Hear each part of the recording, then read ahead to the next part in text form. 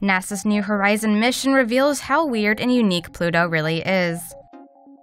Pluto, the small icy celestial body at the back of the solar system, was downgraded from a regular planet to a dwarf planet in 2006. It has been known as just that for years, the planet that never was. But NASA's New Horizons mission, launched in the same year that Pluto was ripped of its planetary title, performed the first flyby study of Pluto and revealed that the dwarf planet's surface is surprisingly complex and unique. Pluto's surface differs from place to place. Areas are dominated by ice made from methane in some places and nitrogen carbon monoxide, or water, in others. A heart-shaped region on Pluto, known informally as Tombaugh Regio, is made up of ice containing mostly nitrogen. Within the heart, there's a frozen plain scientists dubbed Sputnik Planum, a smooth, icy terrain made up of polygon-shaped hills divided by troughs.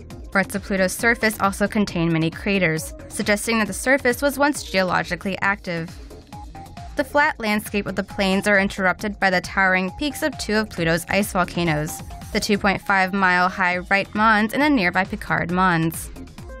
Pluto also has a dark region. It's dark because the surface is covered by tholins, which is the byproduct of atmospheric nitrogen and methane interacting with ultraviolet light.